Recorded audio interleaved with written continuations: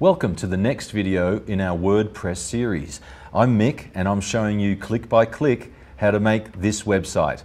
In the last video we went over how to change the general look and feel of your website. Now we're going to add static pages. A static page is really a helpful tool. For example, they make it easy to create an about or a contact page. We're making a photography site and people usually like to get to know the photographer. So we're going to make a simple About Me page. Let's start by going to our dashboard. On the left you'll see the Pages tool. There's a sample page already in there, but we don't need it anymore, so we'll throw it out by clicking Trash. Now we'll add a new one. So click Add New. It's going to ask you to give the page a title. I've already written something up for this section here, so I'll go grab that and paste it in. This text editor is great. If you've used a word processor, you'll have a pretty good handle on it already. All your standard format options are there: bold, italicized, colors, etc. That looks good. One more thing I want to do for this page is add a picture. So I'm going to click where it says Add Media. You can drag a file in or click Select Files. I'll choose this photo. Here you'll notice some image settings. First, something to keep in mind when you add images to your site is that an image itself doesn't help people find your website, but the text that you put in these fields can. So I'm going to complete these fields with info related to the image and my site. Since this is just a picture of me, I'm going to put my name here.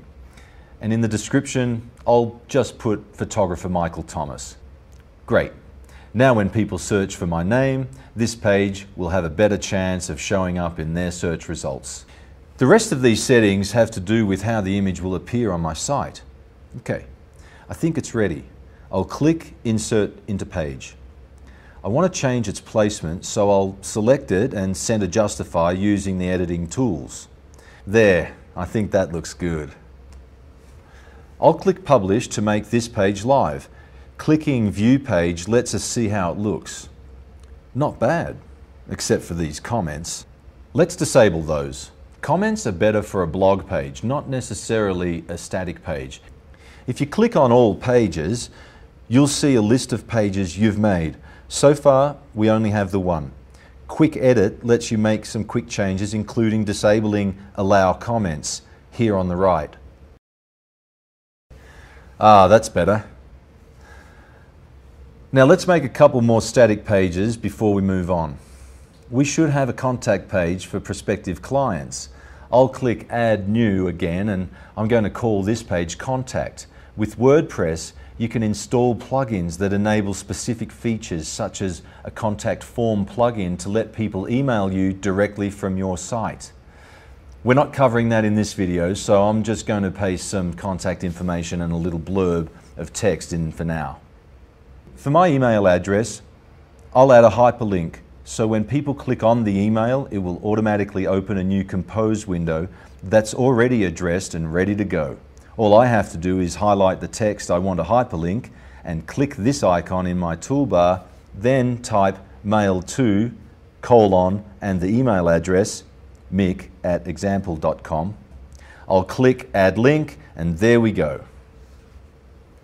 That's about all I need on my contact page. Don't forget to use the Quick Edit tool to disable comments on any pages you don't want people to be able to comment on, or for when you don't find comments necessary.